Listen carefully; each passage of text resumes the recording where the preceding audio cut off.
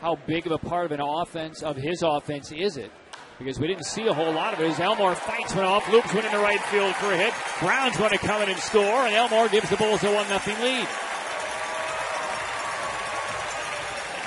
Perfect approach by Elmore on a pitcher like Smith. If you roll over anything, it's going to be potentially a double play or a ground ball. But what he does is fights this pitch off, hits it the other way, and gets his hands inside the ball. When he does so, it's the base hit, the line drive, a compact stroke, and it moves the runners along. Well done.